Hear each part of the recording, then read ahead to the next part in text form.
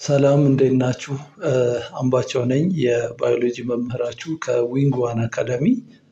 ባለፉት ተከታታይ ፓርቶቻችን ከፓርት 1 እስከ ፓርት 6 የ12ኛ ክፍል ዩኒት 1 ባዮሎጂን ዲስከስ ማድረግ ጀምረናል።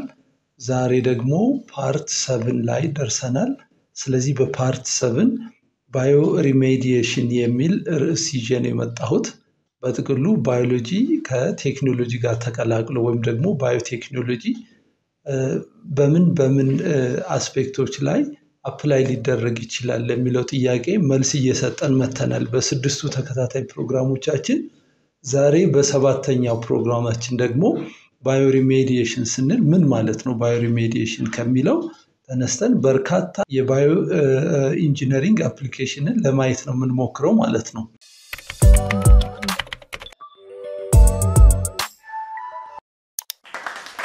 Bioremediation is the use of living organisms or their products for the detoxification and degradation of environmental pollutants ይላል። ምን ማለት ነው?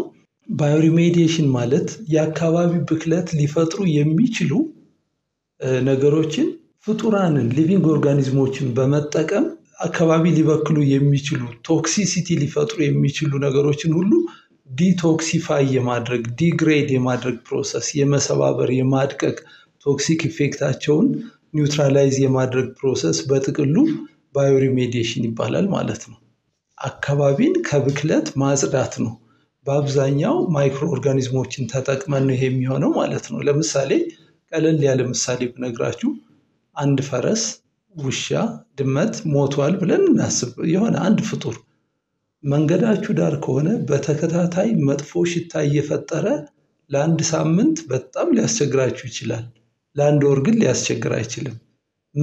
የት ሄደ ምን ሆነ ሲባል ማይክሮ ኦርጋኒዝሞች ባክቴሪያ፣ ፈንገስ፣ ቫይረስ ሊሆን ይችላል። የተለያዩ ማይክሮ ኦርጋኒዝሞች ሳፕሮፊቲክ ማይክሮብስ የምንላቸው ወደ ብስባሽነት እያፈራረሱ ወደ አፈርነት ስለሚቀይሩት ያ መንገዳችሁ ላይ ያለ መጥፎ ሽታ ከሳምንታት በኋላ እየቀነሰ ጭራሽ እየጠፋ ሊሄድ ይችላል። ስለዚህ ባዮሪሜዲዬሽን ይሄ ነው፣ የአካባቢ ብክለትን ማይክሮ ኦርጋኒዝሞችን በመጠቀም የማጥፋት ስራ ባዮሪሜዲዬሽን ይባላል።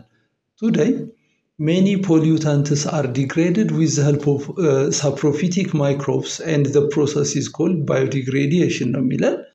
አሁን ባለንበት ዘመን በርካታ የአካባቢ ብክለትን ሊፈጥሩ የሚችሉ ነገሮች ሳፕሮፊቲክ ማይክሮ ኦርጋኒዝምስ የምንላቸው በሞቱ እጽዋት፣ በሞቱ እንስሳት፣ በሞቱ ፍጡራን ላይ ፕሮሰስ እያደረጉ እያደቀቁ እየሰባበሩ የአካባቢ ብክለትን የማጽዳት ስራ ስለሚሰሩ ይሄን ፕሮሰስ ባዮዲግራዲዬሽን ብለን እንጠራዋለን። ስንነሳ ባዮሪሜዲዬሽን ነው ያልነው። አሁን ደግሞ ባዮዲግራዲዬሽን የሞቱ ፍጡራንን እጽዋት ሊሆን ይችላል፣ እንስሳ ሊሆን ይችላል ማፈራረስ ነው። በማፈራረስ የአካባቢ ብክለትን የመቀነስ ስራ ማለት ነው። Currently, genetically engineered bacteria are used to clean up pollutants from the environment ይለናል።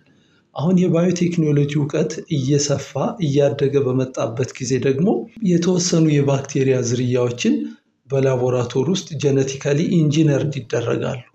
ጀነቲክ ኢንጂነሪንግ ይካሄድባቸው፣ ጀነቲክ ሜካፓቸው ከተፈጥሯዊው ለየት እንዲል እንዲቀየር ይደረጉና አካባቢን የሚበክሉ ፖሊዩታንቶችን ክሊን አፕ ማድረግ እንዲቻል ማጽዳት እንዲቻልና ዓለማችን በብክለት እንዳይሞላ ለማድረግ ትልቅ ስራ እየተሰራ ያለበት ሁኔታ እንዳለ ነው እየነገረን ያለ ነው። The engineered bacteria metabolically break down toxic pollutants into harmless compounds ይለናል። እነኚህ ጀነቲካሊ በባዮቴክኖሎጂ ማለት ነው በባዮ ኢንጂነሪንጉ ጀነቲካሊ ሞዲፋይድ የሆኑ ባክቴሪያዎች የራሳቸው ሜታቦሊክ አክቲቪቲ የራሳቸውን የህይወት ዑደት በሚያከናውኑበት ጊዜ ቶክሲክ የሆኑ መርዛማ ፖሊዩታንቶችን መርዛማ የሆኑ በካይ ነገሮችን ሁሉ እየሰባበሩ ሃርምለስ ወደሆነ ኮምፓውንድ ይቀይሩትና የአካባቢ ብክለትን ይቀንሳሉ ነው የሚለን። ለምሳሌ ሜርኩሪ ሬዚስታንት ባክቴሪያ process metallic mercury which damage the nervous system into the non-toxic compound ይለናል። ስለዚህ ሜርኩሪን ሬዚስት ማድረግ የሚችሉ ባክቴሪያዎች አሉ።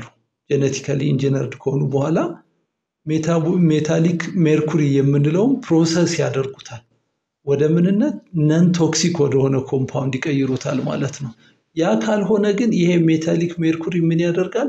ነርቭ ሲስተማችንን ሊያጠፋ ይችላል ማለት ነው። ስለዚህ ነርቭ ሲስተማችን ችግር ላይ እንዳይወድቅ ነን ቶክሲክ ወደሆነ ነገር ሊቀይሩ የሚችሉ ሜርኩሪ ሬዚስታንት ባክቴሪያዎችን እንጠቀማለን ማለት ነው። በዚህ ዘዴ አካባቢያችንን ከብክለት እናጸዳለን፣ ለመኖሪያ ምቹ እንዲሆን ማድረግ እንችላለን ማለት ነው። ዱሪንግ ባዮሪሜዲዬሽን through microorganisms, enzymes produced by microbes modify a toxic pollutant by altering or transforming its structure.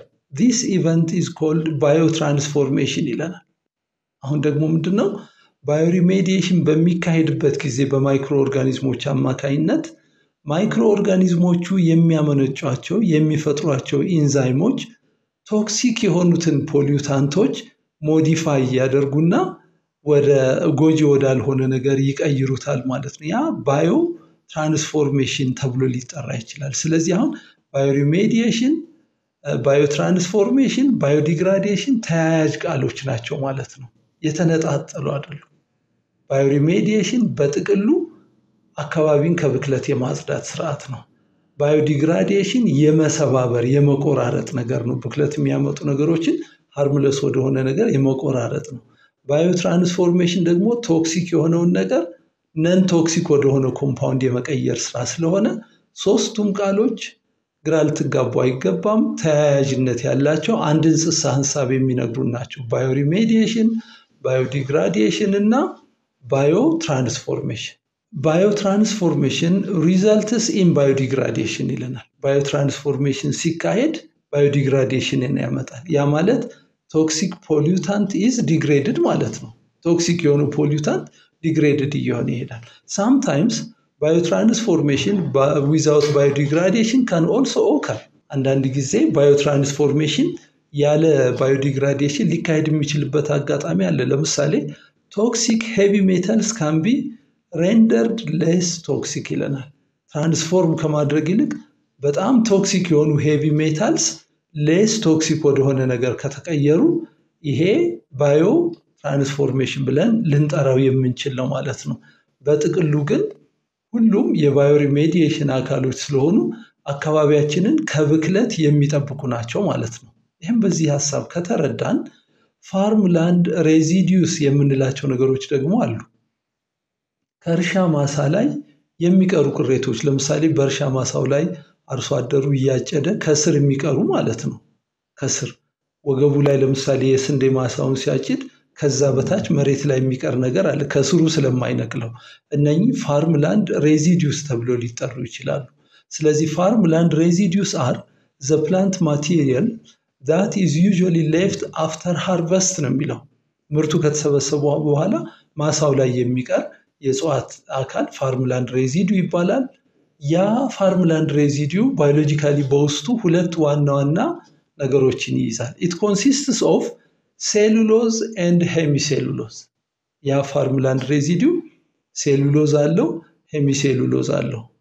እነኚህ ሴሉሎዝ እና ሄሚሴሉሎዞች ደግሞ ከአምስት የተለያዩ ሄክሶዝ እና ፔንቶዝ ሹገሮች ጥምረት የተሰሩ ናቸው። ከማ ከግሉኮዝ፣ ከዛይሎዝ፣ ከማኖዝ፣ ከጋላክቶዝ እና ከአራቢኖዝ የተሰሩ ናቸው።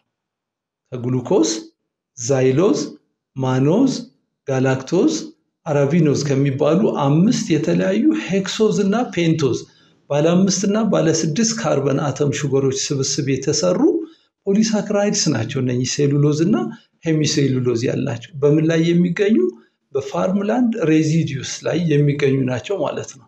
ስለዚህ በተፈጥሮ ናቹራሊ there is no microorganism which can ferment all these 5 sugars። ምንም አይነት በተፈጥሮ እነኚህን 5 የተለያዩ ሹገሮች በአንድነት ፈርመንት ሊያደርግ የሚችል ማይክሮ ኦርጋኒዝም የለንም። ስለዚህ ሳካሮማይዘስ ሰርቪሴ የሚባል ባክቴሪያ ጄኔቲካሊ ኢንጂነርድ ይሆንና ዛይሎዝን ነጥሎ ፈርመንት እንዲያደርግ ይደረጋል ማለት ነው። ኢኮላይ ወይም ኢሸርሺያ ኮላይ ብለን በሙሉ ስሙ የምንጠራው ስትሬን ደግሞ ምንን ኤክስፕረስ ያደርጋል? ዛይሞሞናስ ሞቢሊስን ኤክስፕረስ ስለሚያደርግ ዛይሞሞናስ ሞቢሊስ የሚባል ጂን it is able to ferment all these sugars። ስለዚህ በጄኔቲክ ኢንጂነሪንግ እነኚህን በሴሉሎዝ እና ሄሚሴሉሎዝ ውስጥ ያሉ ሹገሮችን ሄክሶዝ እና ፔንቶዝ ሹገሮችን ዳይጀስት ማድረግ ተችሏል ነው የሚለው። ስለዚህ በቅሬቶች ላይ ያለው ነገር በፍጥነት ዲኮምፖዝ ሆኖ የአፈሩን ለምነት ይጨምራል። ለሚቀጥለው የምርት ዓመት ደግሞ አፈሩ የኒውትሪየንት ይዘቱ ከፍተኛ ከሆነ ባጠረ ጊዜ ውስጥ የተሻለ ምርት እንድንጠብቅ ያደርገናል ማለት ነውና ፋርምላንድ ሬዚዲዩስ ሴሉሎዝ እና ሄሚሴሉሎዝ እንዳላቸው ማስታወስ አለብን። Another area of research focuses on degrading the cellulose and hemicellulose to release the monomers። ሌላው የሪሰርች ትኩረት ደግሞ ምንድነው የተደረገው? በዚህ ፋርምላንድ ሬዚዲዩስ ውስጥ የሚገኘው ሴሉሎዝ እና ሄሚሴሉሎዝ ሙሉ በሙሉ ዲግሬድ ከማድረግ ይልቅ ወደ ሞኖመሮቹ ፔንቶዝ እና ሄክሶዝ ሹገርስ አሏቸው ብለናል፣ 5 የተለያዩ ወደ እነሱ ዲግሬድ የማድረግ ወይም ደግሞ ሞኖመሮቻቸውን ሪሊዝ እንዲያደርጉና በቀላሉ ማንኛውም ማይክሮ ኦርጋኒዝም ፈርመንት እንዲያደርጋቸው የማድረግ ስራም በሳይንሱ ላይ እየተሰራ እንዳለ ነው የሚነግረን። This is commonly done by heating the plant material and treating it with acid which is both expensive and corrosive ይለናል። ይህንን ማድረግ የሚቻለው በሴሉሎዝ እና በሄሚሴሉሎዝ ውስጥ ያሉትን ሹገሮች ወይም ሞኖመሮች ሪሊዝ እንዲያደርጉ ለማድረግ ምንድነው የሚደረገው? ያን ፕላንት ማቴሪያል ሂት ማድረግ ይፈልጋል፣ ማሞቅ። ከዛ በኋላ በአሲድ ደግሞ ትሪት ማድረግ ይፈልጋል። ስለዚህ ማሞቅም ይሁን በአሲድ ትሪት ማድረግ ሞኖመሮቻቸው ሪሊዝ እንዲያደርጉልን ብለን ማሞቅም ይሁን በአሲድ ትሪት ማድረግ ኤክስፔንሲቭም ነው ኮሮሲቭም ነው። ስለዚህ nowadays scientists are working to harvest cellulose and hemicellulose producing fungi and enzymes for biological treatment። አሁን ባለንበት ዘመን ሳይንቲስቶቹ ምን እያደረጉ ነው ማለት ነው? ሴሉሌዝ እና ሄሚሴሉሌዝን በቀጥታ ዳይጀስት ማድረግ ሴሉሎዝ እና ሄሚሴሉሎዝን ዳይጀስት ማድረግ የሚያስችል ኢንዛይም የሚፈጥሩ ፈንገሶችን እና ኢንዛይሞችን የመፍጠር ባዮሎጂካሊ ሞዲፋይ የማድረግና ተፈጥሯዊ በሆነ በባዮሎጂካል ትሪትመንት ዲግሬድ የማድረግ ስራው እንዲሰራ እየተደረገ ያለበት ዘመን ላይ ነን ነው የሚለን።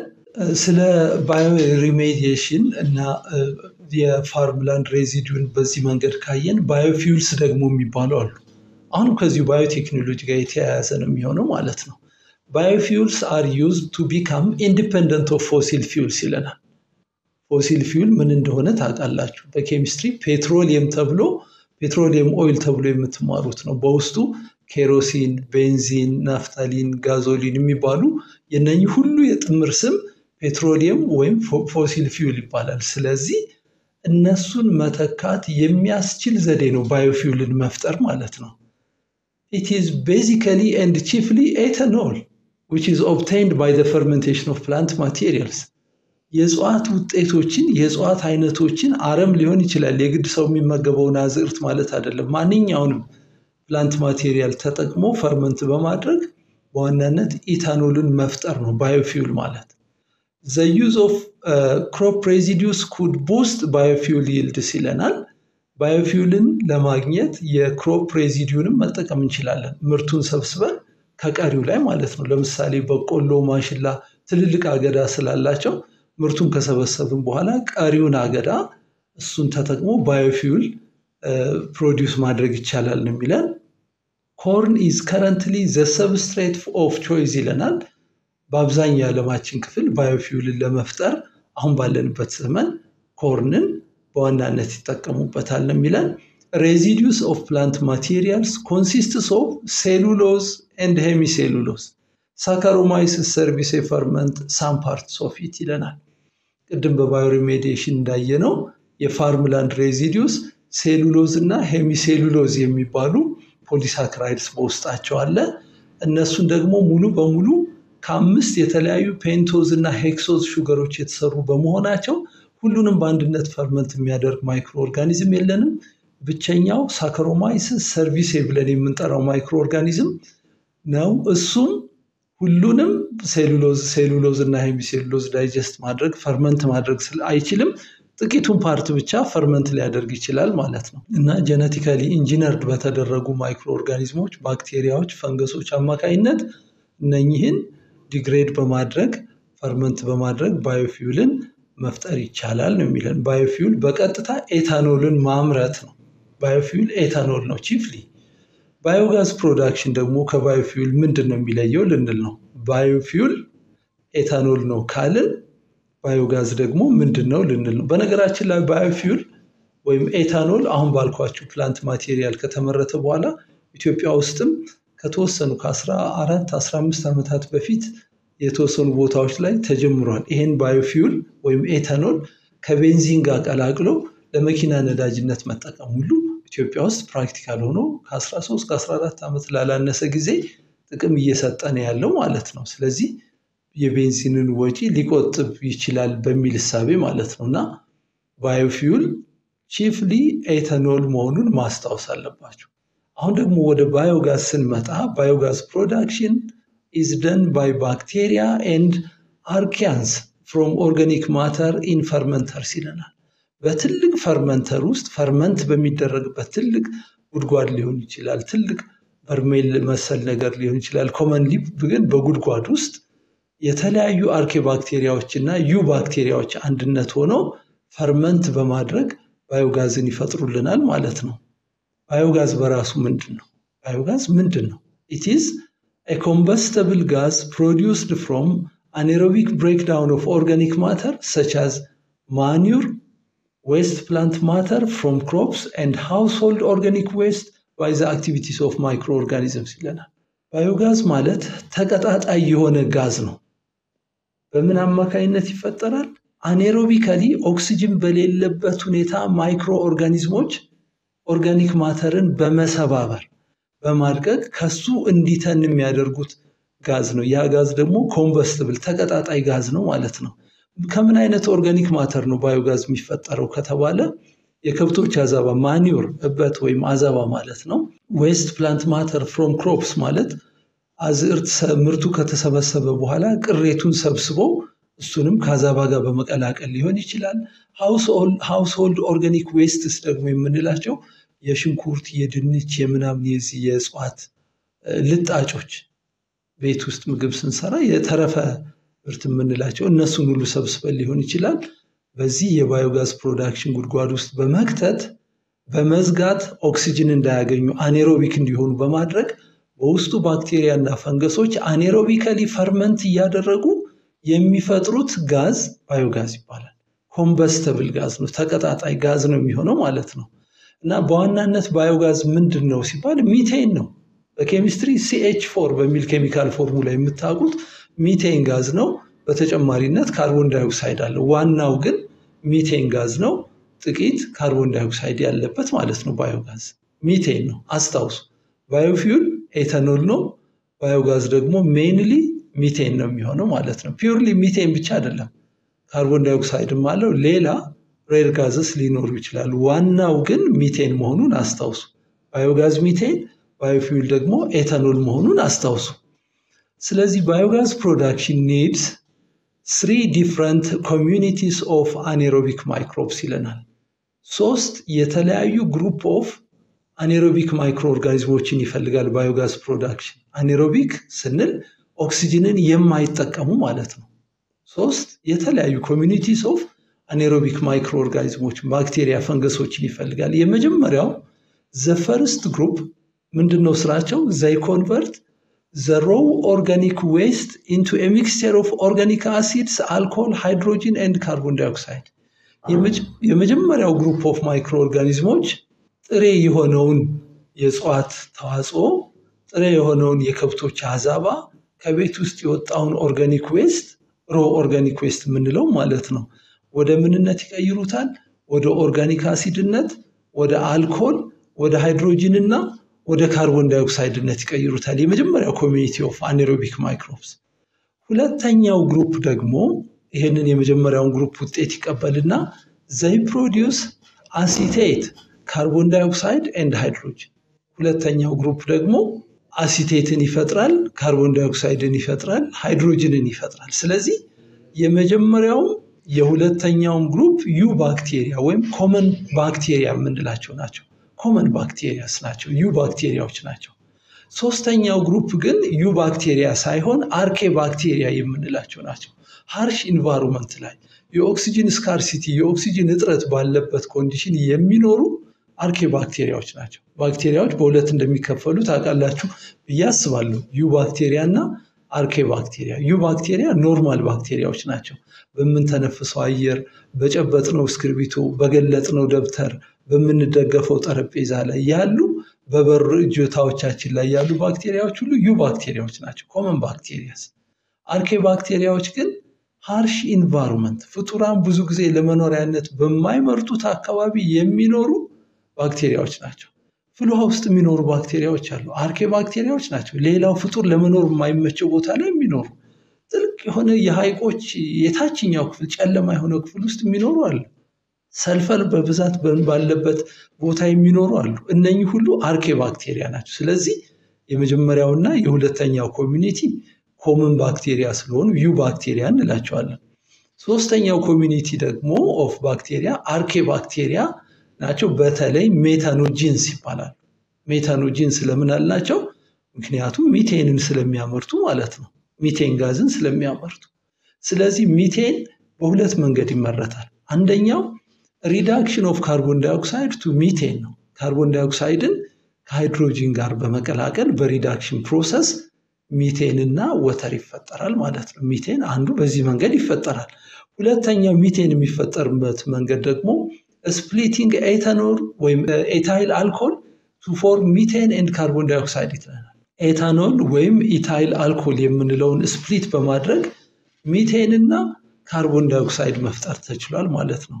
ኤታኖል አለን CH3COOH ማለት ነው።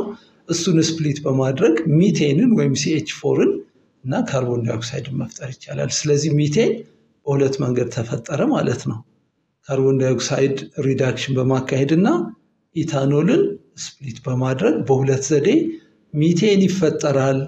ያ ሚቴን ባዮጋዝ ብለን የምንጠራው ኮምበስተብል ጋዝ እሱ ነው። ስለዚህ ለተለያዩ አገልግሎቶች ማዋል ይቻላል ማለት ነው። ለምሳሌ በዚህ ስዕል ላይ ይሄ ባዮጋዝ ፕላንቴሽን ነው። በዚህ ስዕል ላይ ሲዌጅ ፍሮም ፒፕል ወይም ደግሞ ባደጉት ሀገሮች ከህዝብ ሽንት ቤቶች ሊወሰድ ይችላል፣ ግን ሪስክ አለው። በርካታ ችግሮች ስላሉት ብዙ ጊዜ አይመከርም። የከብቶችን አዛባ መጠቀም ነው ሞሮፍ ተመራጭ የሚሆነው። ማኒውር ፍሮም አኒማልስ የምንለው ፋርም ዌስት ከእርሻ ቦታዎች ላይ የሚወሰድን ተረፈ ምርትና ጋርደን ዌስት ከጓሮ ከቤት አካባቢ የሚወጡ የጋርደን ዌስቶችን በመጠቀም በዚህ በኩል እንደ ኢንፑት እናስገባዋለን ማለት ነው። ድፍን ነው ይሄ ጉድጓዳችን፣ ድፍን ነው። ለምን ድፍን ሆነ? ይሄንን ፈርመንት የሚያደርጉ ማይክሮ ኦርጋኒዝሞች አኔሮቢክ ኮንዲሽን ላይ ነው ፈርመንቴሽንን ማካሄድ የሚችሉት። ኦክሲጅን ስለማይፈልጉ ለዚህ ነው ድፍን የሚደረገው ማለት ነው። እዚህ ውስጥ ባልኳችሁ 3 የተለያየ ኮሚኒቲ ኦፍ አኔሮቢክ ማይክሮብስ እየተቀባበሉ የተለያዩ ነገሮችን ይፈጥሩና መጨረሻ ላይ በዚህ አውትሌት በኩል ምን ይፈጥራል ማለት ነው? ሚቴን ይፈጠራል። በዚህ በኩል ሚቴን ጋዝ። ይሄ ሚቴን ጋዝ በዚህ እየተነነ ሲወጣ እንደ ቧንቧ መስመር አይነት ይዘረጋና ወደ ኪችኖቻችሁ ይወሰዳሉ። ስትፈልጉ ወደ ሳሎን ትወስዱትና አምፖልን ማብራት እንችላለን። ኪችን ውስጥ ያለ ስቶቭን መለኮስ እንችላለን። ስለዚህ በዚህ መንገድ የተገኘ ባዮጋዝ ከተረፈ ምርት የተገኘ ባዮጋዝ ለበርካታ ነገር ይውላል ማለት ነው። ሌላ አገልግሎቱን ሲጨርስ ባዮጋዙን ሰጥቶን ሲጨርስ ባዮጋዝ ማምረት ሲያቆም በዚህ በኩል አላስፈላጊው ባዮጋዙን የሰጠንን ተረፈ ምርት እናስወግደዋለን ማለት ነው። አውትሌታችን ይሄ ይሆናል ማለት ነው። ስለዚህ በዚህ መንገድ ባዮጋዝን ማምረት ይቻላል። ባዮጋዝ አድቫንቴጁ ምንድነው ልንል ነው። የባዮጋዝ አድቫንቴጁ ምንድነው? በዋናነት 3 ዋና ዋና አድቫንቴጅ ጠቀሜታ አለው። አንደኛ it is a fuel used to cook food and light lamps። የቤት ውስጥ አምፖሎቻችን ማብራት እንችላለን በባዮጋዝ። ስቶቮቻችንን ለኩሰን ምግብ መስራት እንችላለን። ስለዚህ ገጠር ውስጥ የሚኖሩ ሰዎች የኤሌክትሪክ መስመር ሰፈራቸው ድረስ ባይዘረጋ ባዮጋዝ ፕላንቴሽን ካዘጋጁ በኋላ በግብርና ባለሙያዎች ታግዘው እርዳታ ማለት ነው እየታገዙ ቴክኒካል እርዳታ እየተደረገላቸው የከብቶቻቸውን አዘባ እዛ ጉድጓድ ውስጥ በመጨመር እየተብላላ ፈርመንት እያደረገ ባዮጋዝ ካመረተላቸው በቤታቸው ውስጥ አምፖል መጠቀም ይችላሉ። ከጨለማ ከኩራዝ ይገላገላሉ ማለት ነው። ምግብ ለማብሰል ከእንጨት ማገዶ ከጭስ ይገላገሉና ደግሞ ምን ማድረግ ይችላሉ ማለት ነው? ምግባቸውን በኤሌክትሪክ ምድጃዎች ከባዮጋዝ ምርታቸው መጀመር ይችላሉ ማለት ነው። ፍሪጅ ያለበት አጋጣሚ ካለ አንዳንድ ግሮሰሪዎች ገጠር አካባቢ ቢኖሩ በፍሪጅ ውስጥ የሚያስቀምጧቸው መጠጦች ማቀዝቀዝ ይችላሉ ከባዮጋዝ በተገኘ ኦልተርኔቲቭ ኢነርጂ ሶርስ ማለት ነው። አንዱ ጥቅም ይሄ ነው። ሁለተኛው the slurry left after biogas production forms a soil conditioner or manure ይለናል። ባዮጋዙን አምርቶ ልክ ሲጨርስ ያ አዛባ ያ የእጽዋት ጥርግራጊ ባዮጋዝ ምንፈልገውን ባዮጋዝ አምርቶ ከሰጠን በኋላ በአውትሌቱ በኩል ስናስወግደው አካባቢ ሊበክል አይችልም። ያን ባዮጋዝ አምርቶ የወጣውን ተረፈ ምርት ማሳችን ላይ ብንበትነው ሶይል ኮንዲሽነር ሆኖ የተፈጥሮ ማዳበሪያ ሆኖ ኦርጋኒክ ምርት እንድናመርት የአፈራችንን ለምነት ይጠብቃል ማለት ነው። ሁለተኛው ይሄ ነው። በሶስተኛ ደረጃ it is much cheaper than liquefied petroleum gas for home use. ፎሲል ፊውል ወይም ፔትሮሊየም ጋዝ ከምንለው ይሄ ጋዞሊን ኬሮሲን ምናምን ከምንላቸው የጋዝ አይነቶች ይልቅ ለቤተሰብ አገልግሎት ለቤት ጠቀሜታ እጅግ በጣም ርካሹ ስለሆነ እነኚህን ሶስት ዋና ዋና ምክንያቶች መነሻ በማድረግ በምድራችን ላይ በጣም በርካታ ሀገሮች ባዮጋዝን እየተጠቀሙበት ይገኛሉ ማለት ነው። እነ ብራዚል፣ እነ ቻይና፣ እነ ህንድ በአርሶ አደሩ መንደር በአርሶ አደሩ መኖሪያ አካባቢ ባዮጋዝን በከፍተኛ ደረጃ በመጠቀማቸው ዓለም በምሳሌነት የሚያነሳቸው ናቸው። ኢትዮጵያ ውስጥም በበርካታ ክልሎች በበርካታ ወረዳዎች ገጠራማ አካባቢዎች በናሙናነት በሳምፕልነት የተቀመጡ ባዮጋዝ ፕላንቴሽኖች እንዳሉ የተሟላ መረጃ አለኝ ማለት ነው። በነገራችን ላይ ይህ ትምህርት እየተላለፈላችሁ ያለው ከዊንግ ዋን አካዳሚ ነው። ሰብስክራይብ ያላደረጋችሁ ሰብስክራይብ አድርጉ። ለዛሬ ፓርት 7 የተዘጋጀላችሁን ትምህርት በዚህ ጨርሰናል። በሚቀጥለው ጊዜ እስክንገናኝ ሰላም ሁኑ።